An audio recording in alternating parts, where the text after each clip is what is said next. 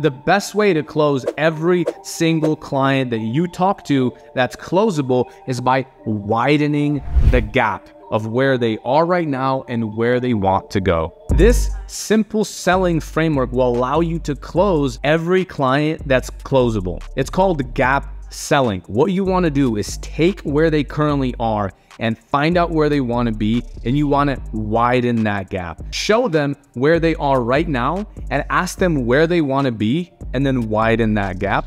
Let me explain. Look, I've had hundreds and hundreds and hundreds of sales meetings with prospects for all types of services, GoHighLevel related, then website design, freelancing, SMMA services, Google services, SEO services, all this stuff. I've had meetings, and had I known this concept, I would be way further than I am today because I would have closed way more clients. And I'm gonna break it down for you in this video and explain how you can use it to close as many people as possible. Look, there's so many ways to get booked appointments for your agency. Everything from Facebook organic to Facebook paid ads to Instagram to LinkedIn to automatic stuff like email sending. We have cold SMS messages, WhatsApp outreach, voicemail drops, Facebook automatic contact form, bot submission. The list goes on and on and on. And honestly, I've tested all of these. I have full trainings on all of these, but none of it will matter if you can't close clients. Look, you will never scale your agency, even if you start running ads. If you take all of my winning ads that we ran on Facebook that has allowed us to scale, and you did the same thing and you got all the same meetings, but if you don't have the right sales framework, none of it will work for you, and you'll end up spending and wasting a lot of time, energy, effort on all this stuff when really what you should be focused on is on growing your sales ability so all these channels work for you, and they all can work. Once you level up, it doesn't matter what outreach channel you use. It doesn't matter if you go to in-person events or you're messaging people on Facebook, you'll be able to close anyone. So here's the thing, certain avenues always will have more advantage than others. When I started, I did all of my prospecting locally, meaning I met with clients literally face to face like this inside of a coffee shop. I used to go down and drive down in my car down to a Tim Hortons. All my Canadian people will know I'm from Buffalo, so we actually have Tim Hortons as well. And I would sit there and I would try to show them all the stuff that I was able to do, which at the time was website development. I was doing some SEO services as well.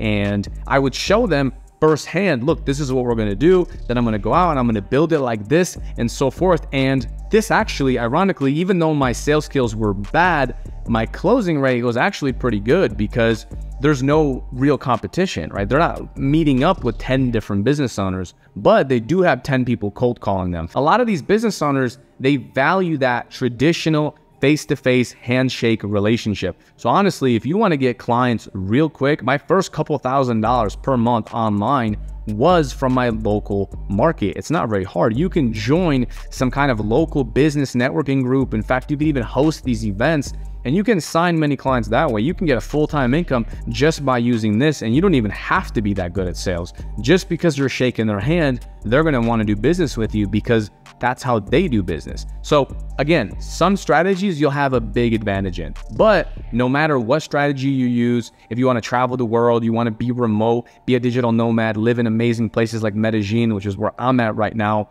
you'll still need to cultivate these sales skills. The very first tip that I have for you is to listen more than you speak. So if you record your sales calls, which you absolutely should, every single one should be recorded, you need to listen more than you speak. When you hear those audio bars and lines, when you play back that recording, you should hear them talking way more than you. You need to ask them good questions, get them to talk about themselves, get them to talk about their story, get them to talk about why they started this company, what their goals are, and ask them good questions.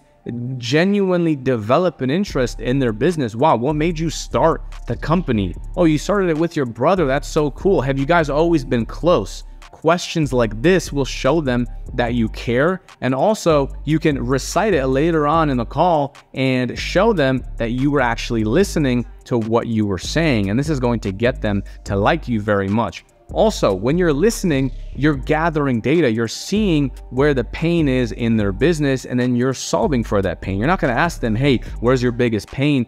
Just ask them, okay, well, what's stopping you from growing to the goal that you told me about? What's stopping you from achieving X amount of leads or X amount of revenue or X amount of booked appointments? What do you think is that biggest bottleneck for you? Maybe their issue is time. Maybe their issue is budget. Whatever that is, you'll know exactly what to sell them. If they don't have a lot of budget, but they're always so busy and running around and their head's all over the place, they're taking 10 hours to respond to a lead, then you might now know what they need is lead follow-up services, right? What they need is they need to respond to people quicker. Maybe they need missed call text back.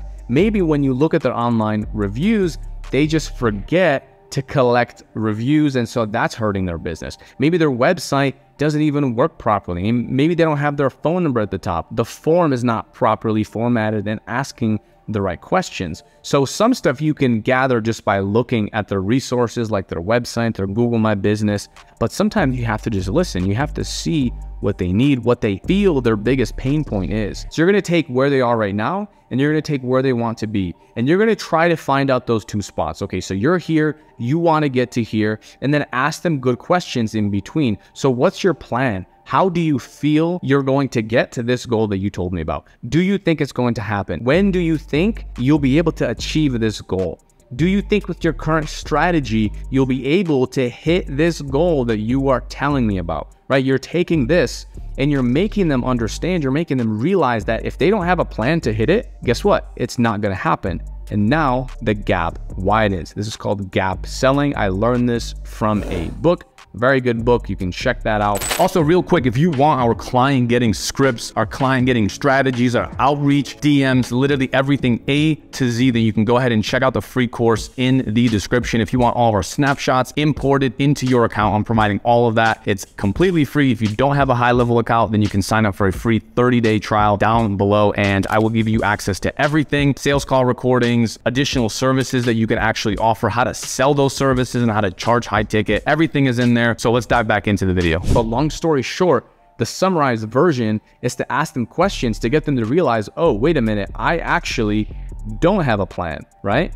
They don't know how they're going to get to their goal. And so now they're not as close. They might think, oh yeah, I just need to double my business. Yeah, I just need to get a couple more leads. Okay, well, how are you going to get those leads? What's your plan? And if they tell you they're going to do advertising on TV or newspaper, you can ask them, if these are your goals, why don't you just do that, right? Or if they're saying they're already spending money on Facebook, on Google, why don't you just tell them, okay, well, we jumped on this call. So if this is working so well for you, why don't you just double your budget? Why not just spend more money? Will you double your business? Will you hit that goal that you told me about? And then by asking good questions like this, you can see what the actual issue is. If you're doing SaaS, and you are seeing what their pain point is in their business, and maybe they're so busy, you can ask them, well, look, you've obviously tried to automate a couple of these things, right? You've tried to have your employee handle this for you. You've tried to have your employee do appointment booking, and you've told your front desk to text the lead as soon as they come in. Why haven't they done that yet? I mean, do you think if you tell them another 3 times, they'll listen? Or do you just think they're going to be more frustrated? Do you think if you had a tool that can help and assist your team in this, do you think they'd be more productive? This is how you sell. You ask good questions and you get them to realize their own problem on their own. And then you're in a good position. If you've genuinely showed them value, and if you've genuinely showed them things that you can help with, and you gave them a couple really good realizations, they're going to love you and they're going to naturally say, okay, well, let me see what you have to offer. How can you solve my problem? Now they're asking you. And that's how the sales call should feel. It should feel like you're just asking them questions. And honestly, if you can't find a problem and you can't find something that you can genuinely help them with, then maybe they're not a good fit. Then you can just respond and say, great, so why are you talking to me? And you want to develop this positioning in your calls to where they're coming to you for help, right? They are speaking to you because they need something from you, and you're just simply here giving that to them, right? You don't go to a doctor and then a doctor looks at you and then vomits all these different medications. No, a doctor sits there and he listens. So what symptoms are you having? What is the issue? If you just come in and you tell me you have a headache and he just tells you, oh, you have a brain tumor. Yep, you have a brain tumor, you need chemo, you might die, you have a brain tumor. You're gonna think that's a terrible doctor. He's just prescribing something random to you. But instead, you go to their office, you tell them the symptoms you're having, you tell them when you started having it, you tell them how you feel, you give them as much information as possible. And then they do a diagnosis and they give you what you need. You as the business owner, you as the high-level SaaS owner here, or SMMA owner, or agency, or maybe you just do web design, whatever kind of business you run and whatever your core service is, that's how you need to treat your clients. Talk to them as if they are a patient and you're just seeing what they need help with. If they're perfectly fine, then you can say, okay, great. And something I even say on my intro calls, when someone even expresses interest, I'll say, look, on the demo call, we're gonna go over your business. I'm gonna show you how we run things. And look, honestly, if you're getting cheaper leads than us, then I'll pay you for advice, right? And that always gets them to kind of laugh, and it's never happened. But this just ensures them that what I have is gonna be better than they have. And it also ensures them that, you know what, this guy is only gonna add to my business because he's humble enough to say he's willing to learn from me. Another huge tip for you is to actually share your screen and show them live results. Whether you're selling SaaS or ads, leads, appointments, anything, websites, when you share your screen and show them something that's live versus a presentation, it's gonna be way more powerful. Now, if you don't have any past clients or case studies or testimonials, that's fine. Just create a demo account, right? Create a demo GoHighLevel account and just go in there live and text him from the conversations tab and show him how fast it works, right? Send him a landing page and say, hey, can you just fill this out real quick, right? Right on Zoom, have him fill out and have it text his phone number so you can see how fast that responds. And that right there is tangible. Now, instead of you having a slideshow in your PowerPoint that says automatic responses, he just filled out a form and he got a text and he's holding it. So we're bringing something that's not really tangible, right? Which is like a website, automations, it's online, and we're bringing it to the business owner's hands. And now he's looking at it and he's thinking, wow, this could be my business. And this is super valuable. And this is what a lot of people don't do. I try to make it custom for every single person. I recommend slides if you're just starting off because it gives you a nice framework that you can go down. After you do those slides, you also want to go off script a little bit, right? Say, hey, look, let me show you a sample live account of what this looks like in action. And then you want to just pull up a live account or pull up a demo account and show them, look, you can take a lead, drag it in here, drop it in here. Does that make sense? Do you think this would help you?